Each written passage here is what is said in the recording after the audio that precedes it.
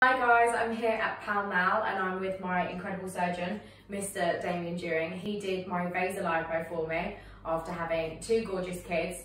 I was definitely in need of a bit of body sculpting, so I'm going to let Damien explain exactly what he did. So we agreed after a consultation that she would have liposuction to her lower back area, her hips and flanks and her abdomen. In Chloe's case, because she's already a trim young lady, a small volume of 500 cc's makes quite a substantial difference.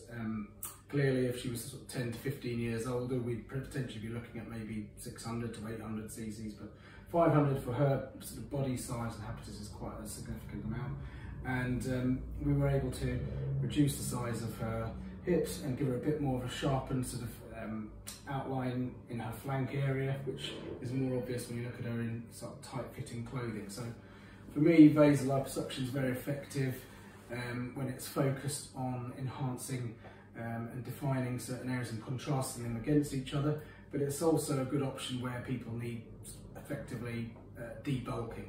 This wasn't the case clearly in Chloe's case. Chloe's more of a, what you call a shaping procedure. Yeah. So for a relatively small volume, I think overall great result.